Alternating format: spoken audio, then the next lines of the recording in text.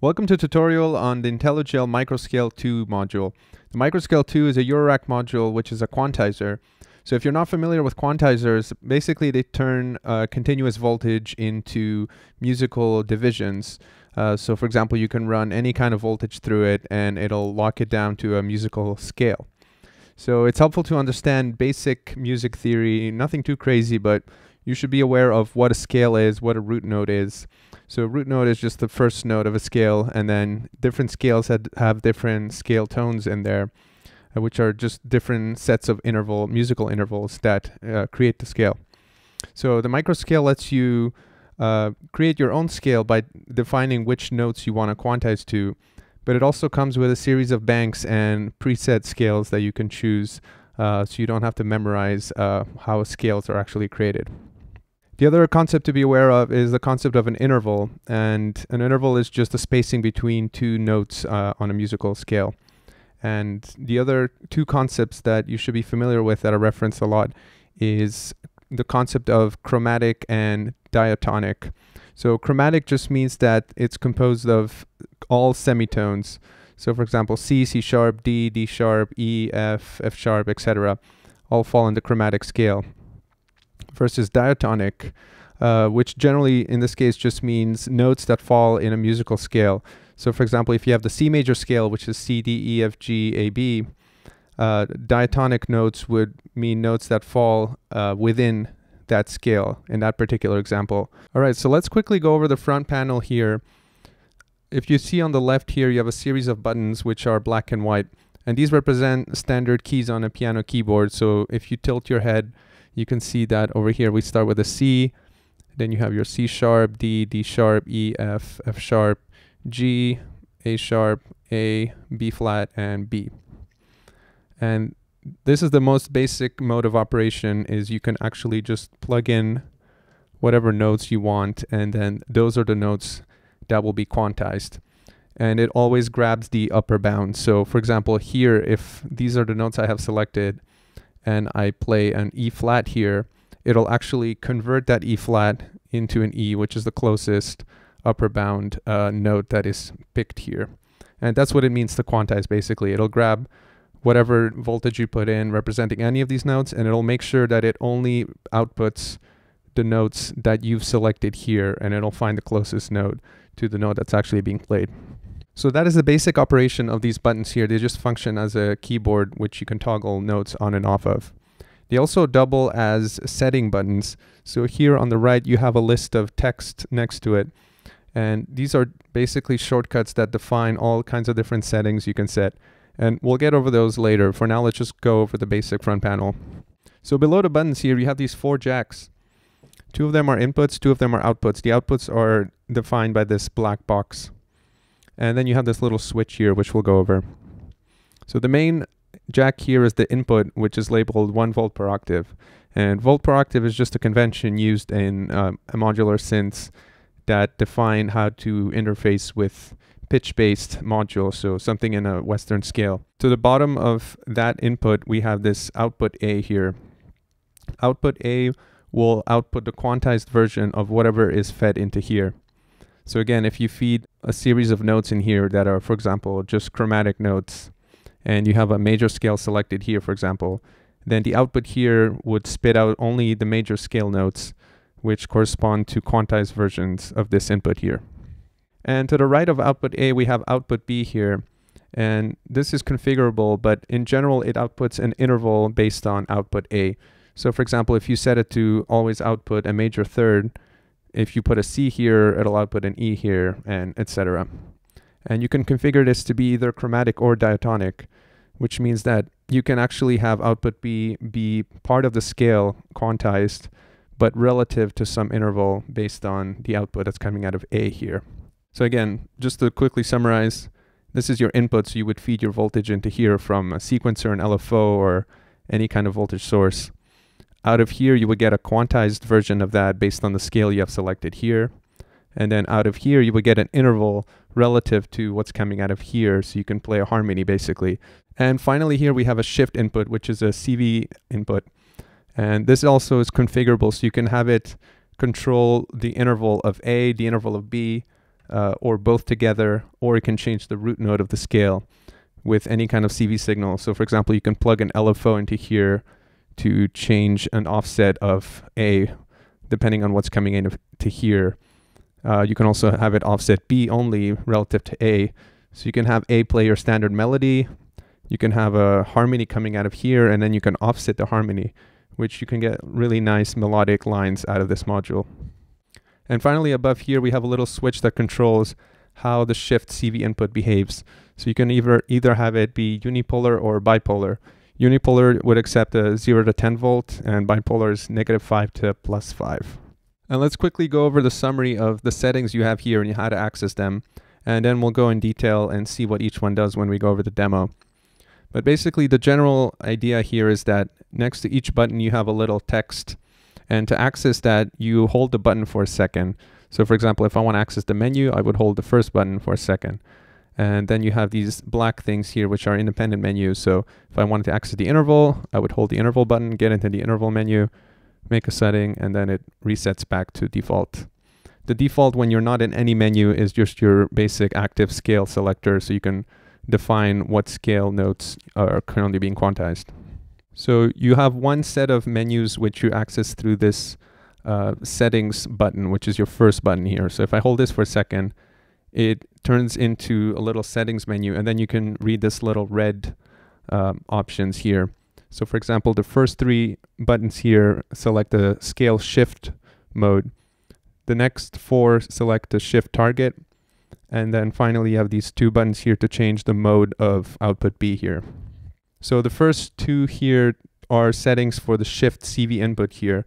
So you can select at what stage the quantization of the shift happens, whether it's before the scale quantize, whether it's in scale diatonic, or whether it happens after scale quantization. The next thing, you can set the shift target. So this assigns where the shift CV is being routed to. You can have it control A, B, both A and B, or the root node. And finally, the last setting in the menu option here is B mode. So this determines how output B behaves, and you can choose between chromatic or diatonic, as we mentioned before. And then you have these other independent menus here. You have the interval menu, which you set which interval you want to be outputted on output B here. You have root, which allows you to change and transpose the scale. And then below that, we have this bank feature. So the module can actually save 12 banks, and each bank can have up to 12 scales. So if you want to customize a scale and save this, for example, you can store that in one of the banks.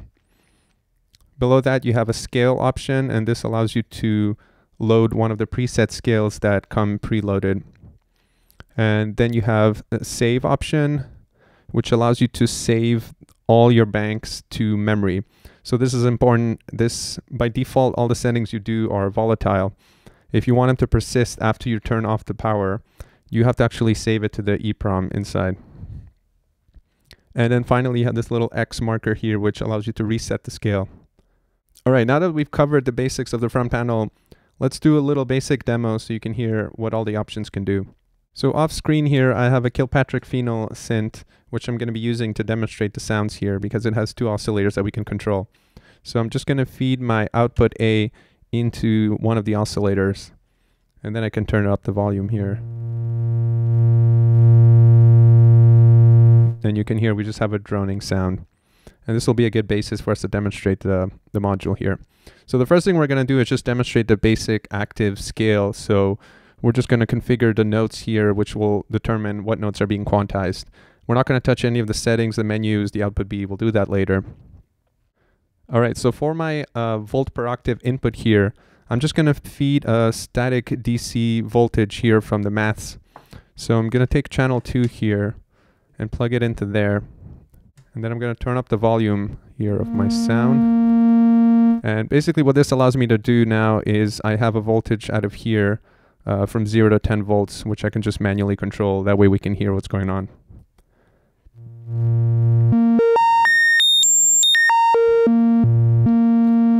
And I'm just changing a continuous voltage out of here, and you can tell now it's being quantized. I only have one note selected here, so it's only giving me octaves of the note C. And if I want to add more notes here, I can just select more. So for example, if I wanted the G note as well, so now we have C and G. And you can see in the module here, whatever light is green means that's the current note that's being quantized, and all the red lights means all the other notes that are in the scale. So I can add more notes.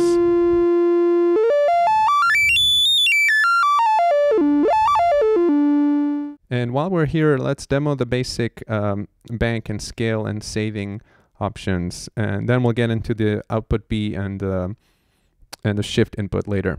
So to select a bank, I can just hold bank for a second, and then it gives me a choice here of all the banks that are available. The empty lights means they're empty banks, so I can just pick a bank here, and then I can pick a different scale the same way. I can hold scale.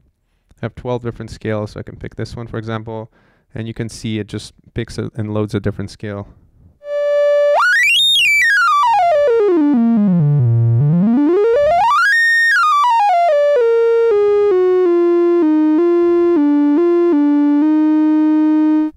So that's a basic way to just load a bank into memory here. If you want to actually load it from the EEPROM, so if you've saved a set of banks before and you shut down the module, you can hold the bank button for 2 seconds, and that'll load all the data from the little chip inside. And then moving down to the save, it behaves the same way. You can hold save for 1 second, pick a slot here to save. It'll save the scale in the current bank at a given slot, but it won't actually save it to memory. So if you boot off the module, you'll lose all your data. So then to save that to the actual EEPROM inside, you have to hold save for 3 seconds, or 2 seconds, sorry. And that'll actually persistently save it, so you can have it later. And then we have this little X at the bottom, which is handy for clearing the active scale. So you hold that for 1 second, then you can see it's prompting you to push the button again. You push that button and it cleared the scale, and then we're back to having just one note here. All right, so now that we covered the basics of the input and the output A, let's cover output B here. And if you remember, output B just spits out an interval based on output A and some other settings here. So I have a second oscillator in my Phenol here, so I'm going to plug in output B to control that second oscillator. I'm going to manually pick a major scale here, and then I'm going to set an interval for B here. So I hold interval. Right now it's set to the third here, so I'll leave it at that. And then I'll bring up my 2 oscillators.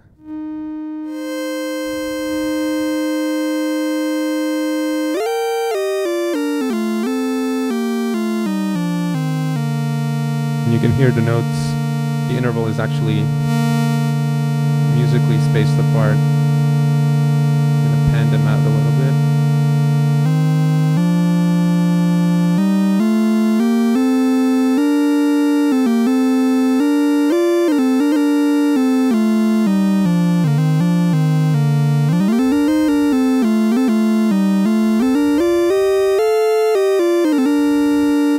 And then you can change the interval to something else.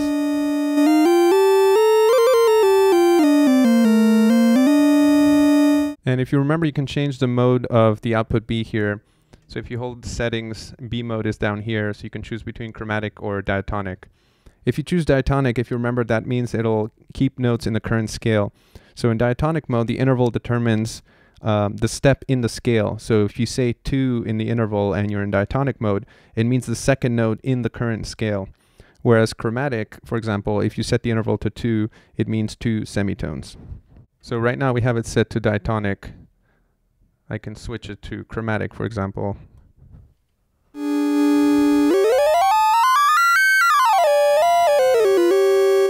In which case our interval here just determines a chromatic offset. If I switch it back to diatonic, change my interval.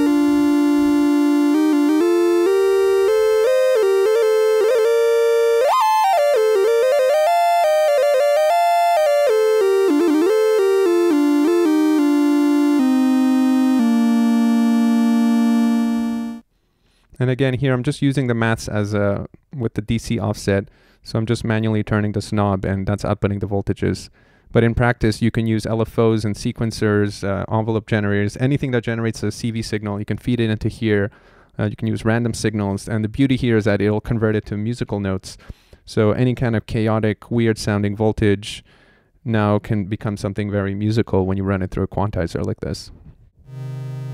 And the other thing we can cover is the root note here. So if I hold this button, now I'm able to change the relative note. So for example, if I have C here, if I push D here, it'll change the scale relatively 2 semitones up. And now I've transposed.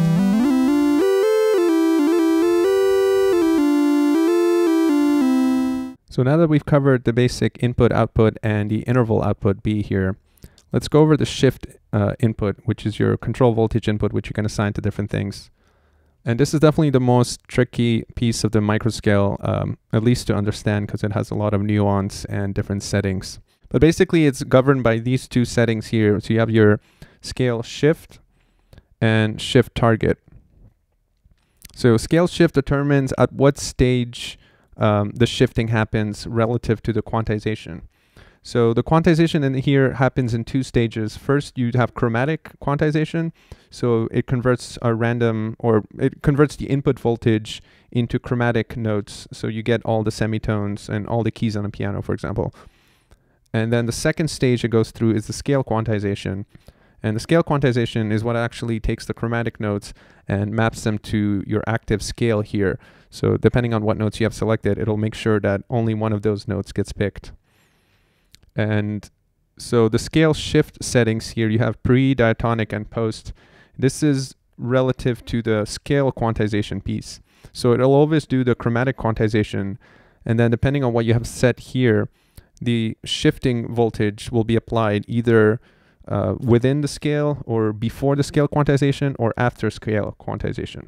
So for the pre-scale mode, it'll apply the shifting before the scale quantization. So for example, if you input a C note and your shift is 3, you'll get a D sharp out of it because it'll shift 3 semitones up. And only then will it apply the scale quantization. So it'll run your scale quantize on your D sharp, which will turn it into an E if you have a C major scale set, for example. If you have it set to diatonic here, then the shifting will actually be relative to the scale notes.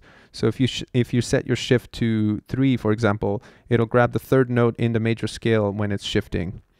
And finally, if you have it set to post quantization, then first it'll quantize the note and then it'll apply a shift on that, if that makes sense.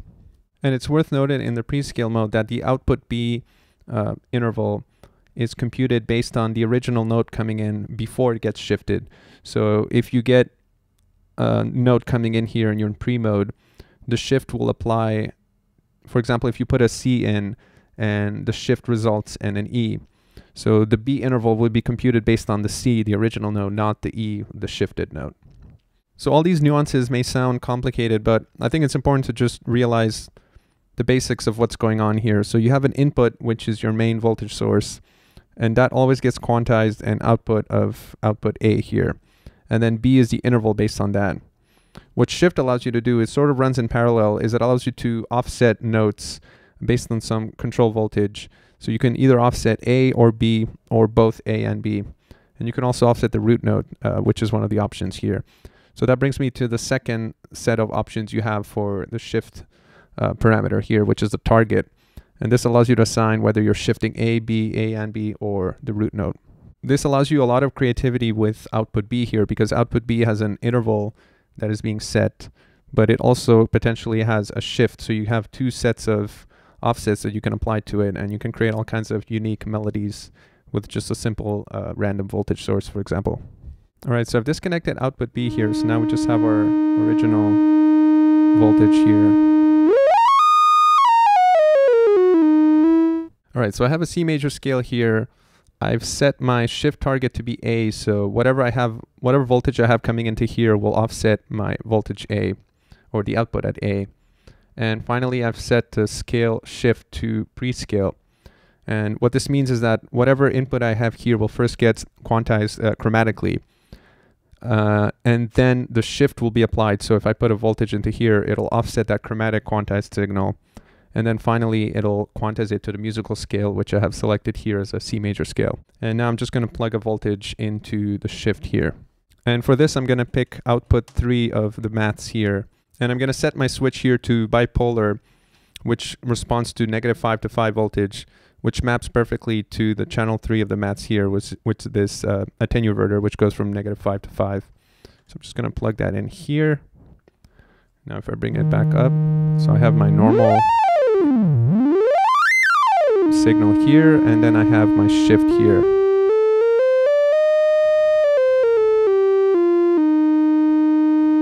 And then we can change this to diatonic.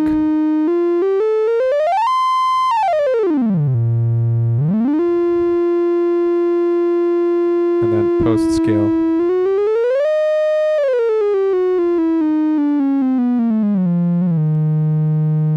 And again, if you remember post scale, first it'll do the scale quantization and then apply the shift. So the notes that result from that aren't necessarily going to be in the scale. All right, so that gives you an idea of what the shift can do to offset output A here. So I'm going to plug my oscillator 2 into output B again. And this time I'm going to change my scale to diatonic for the shift. And I'm going to make it shift output B this time. And output B is the interval of output A. So in this case, my shift voltage will be controlling the interval relatively within the scale because I have it set to diatonic.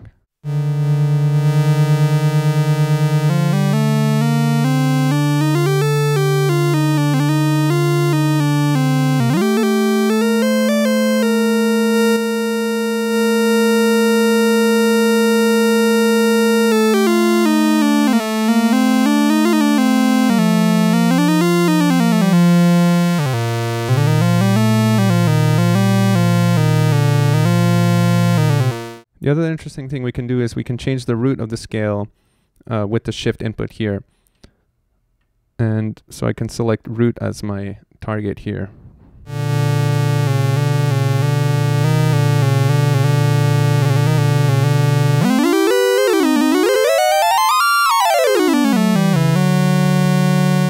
Which is a little more chaotic. And then the other option we have is A and B together.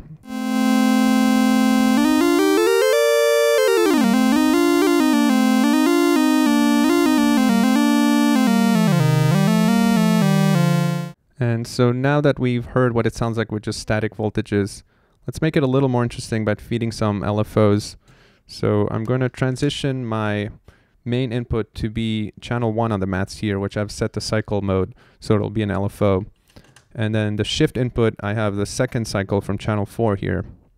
And then I can gradually bring those in with these knobs here. So I can bring in channel 1, which will be my main oscillator, or the main voltage.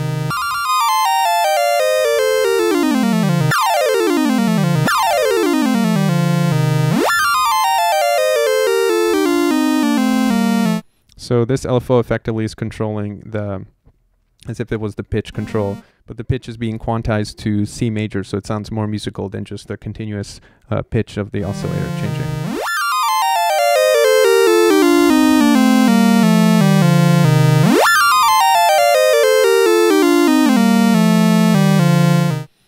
And then finally I can put channel 4, which I have another LFO here, to control the shift input here. And I have the shift input set to diatonic and channel B. So it'll be quantized within the scale and it'll offset whatever's coming out of B here. So we'll be changing the interval and the harmony of the second oscillator.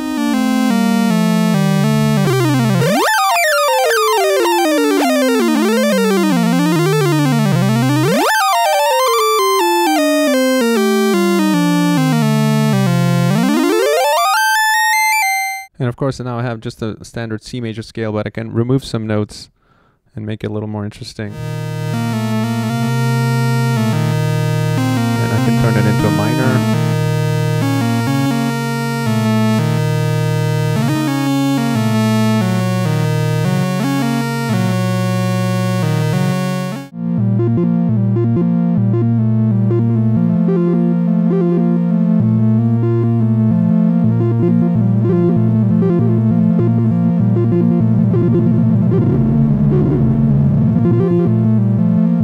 There's also a hidden mode which allows you to control which scale is being played and select the current scale via the shift input here. And you can get to that by holding scale for 2 seconds. And now the control voltage here actually will switch one of the 12 scales in the current bank.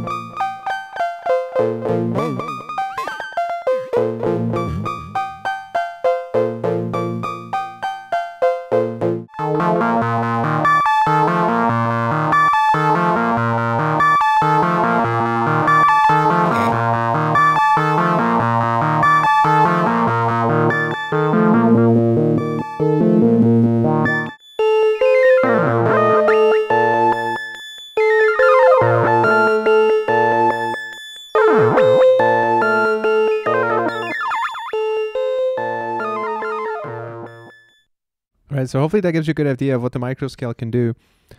So again, you can use it as a pretty simple, straightforward quantizer. You can ignore all the menu settings. You can just plug in a voltage into input, the volt per octave input here, and you'll get a quantized output out of output A. Just plug in the notes you want to be in your scale, and you're good to go. So you have a lot of interesting modulation options, and as you can hear, just with simple maths and 2 LFOs, you can get all kinds of nice melodic sounds coming out of here because it'll quantize your chaos and turn it into something musical. All right, thanks so much for watching. So if you like this kind of stuff, be sure to like, subscribe, and share with your friends. In my channel, I do all kinds of things with synthesizers.